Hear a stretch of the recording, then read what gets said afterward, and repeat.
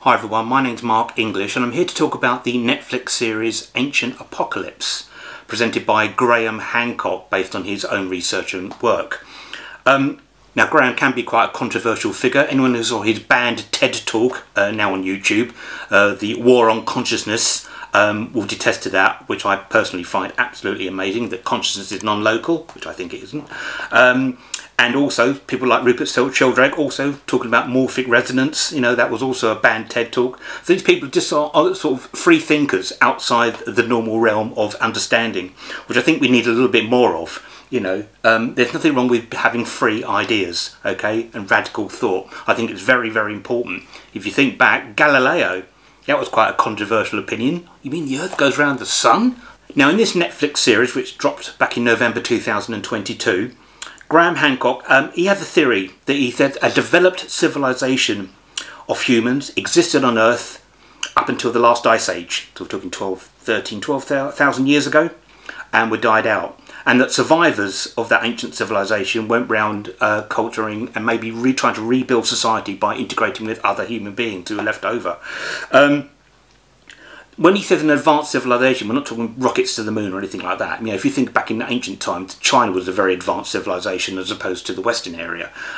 So yes, he's saying that there maybe was these group of people who went around interacting with other civilizations, making them build these incredible ancient sites, which were much older than people think they are. Now this is all around the Younger Dryas period, where it started, the last ice age started to melt away, warmer weather was coming in, but we had this, what he says, an apocalyptic event happen. Now he talks about a great flood. It could have been caused by a meteorite, we don't know, but there is scientific evidence, of course, that there was the Younger Dryas period. There was an event where the ice sheet started to fall back and warmer weather started coming in. And it's around this time that some of these structures started to be built. The most famous one, of course, is Göbekli Tepe, which is 12,000 years old, and it's been dated to 12,000 years old. An absolutely incredible structure.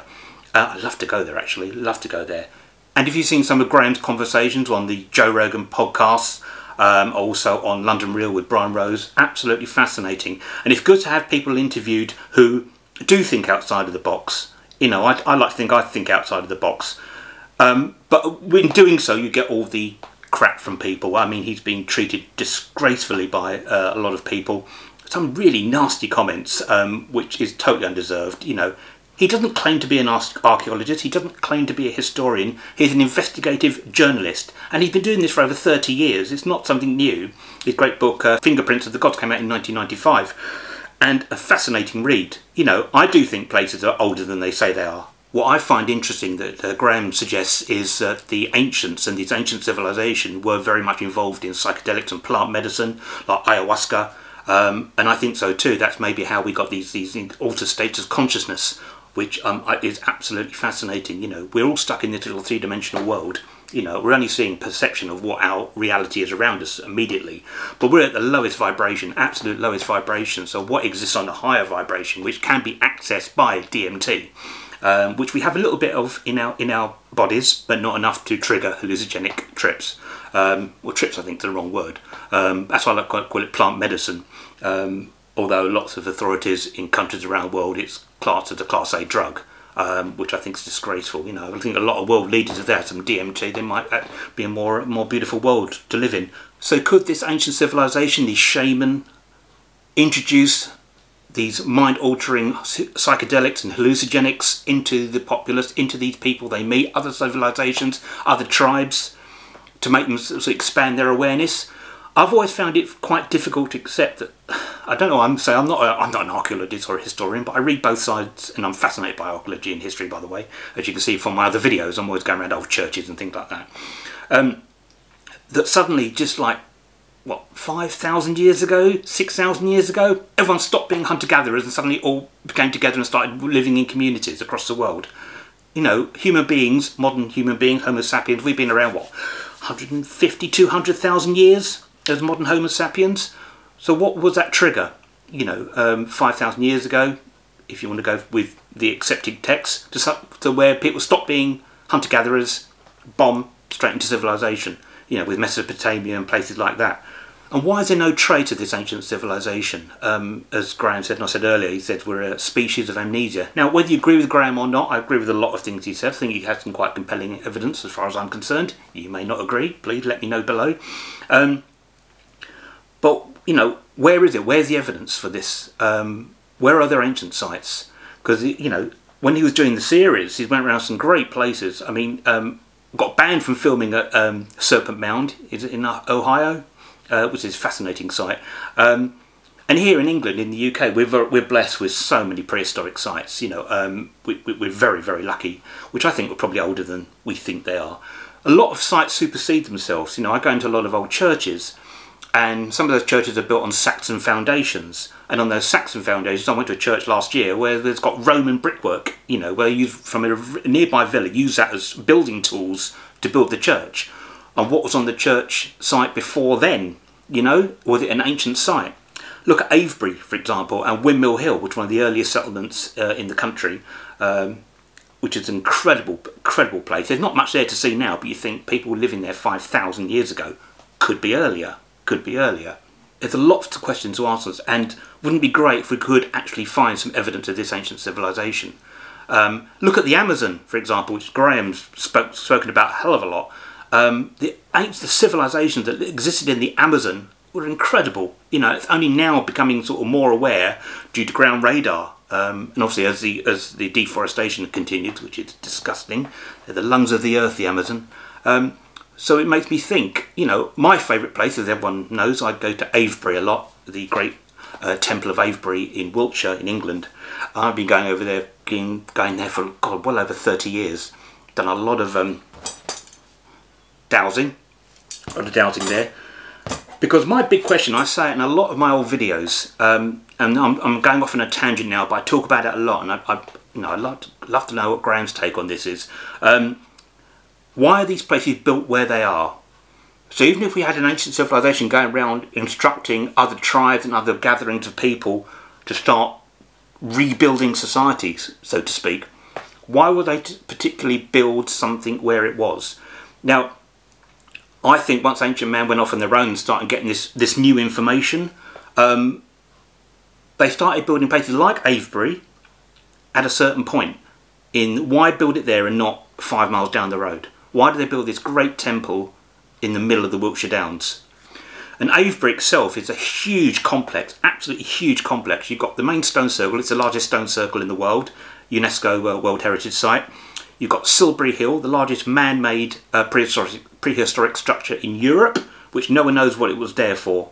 You've got West and East Kennet Long Barrows, ancient burial mounds. Got Swallowhead Spring, obviously, as I said, Windmill Hill, ancient settlement. It's always great. The sanctuary, also with Avebury, is a convergence. It used to be the prehistoric capital of the country. Okay, you have all these ancient trackways coming and converging to Avebury. The Ridgeway, what we call now the North Downs Way, the South Downs Way, the Iconfield Way, the Old Way. All these ancient tracks are now national trails that people can walk on. But they all converge to Avebury, not to Stonehenge, to Avebury, which I find absolutely fascinating.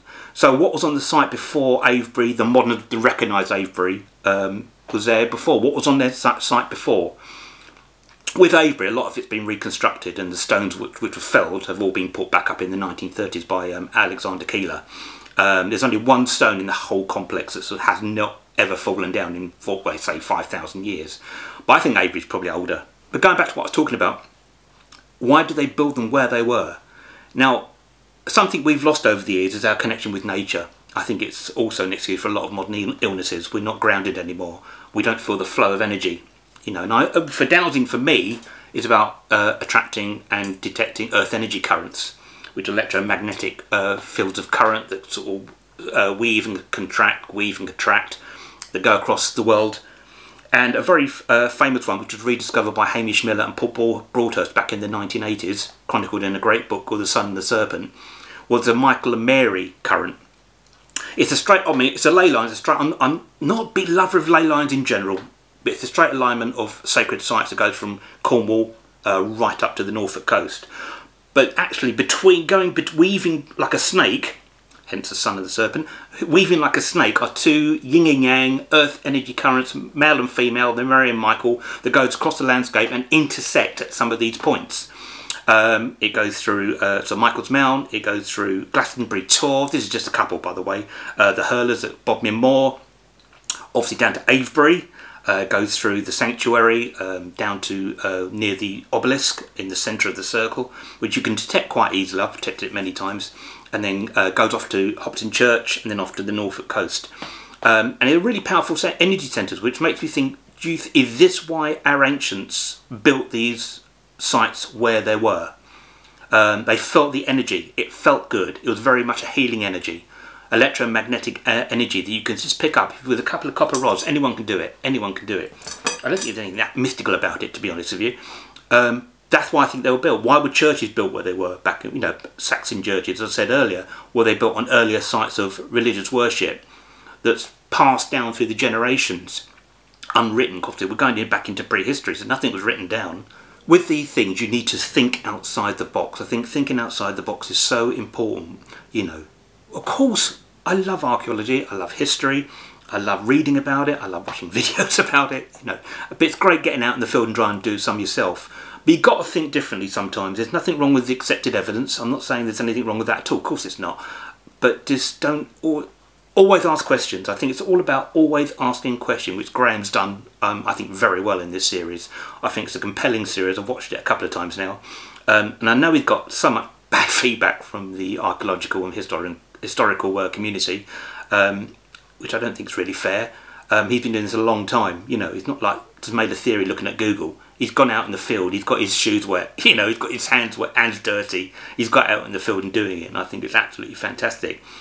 So let me know your thoughts. That's my theory. I've always, going back, my main question's always been why these ancient sites built where they were. What's aesthetic about it? What's the energy like in those places? Göbekli Tepe, why was that built where it was? Not, I don't know, 2 miles down the road.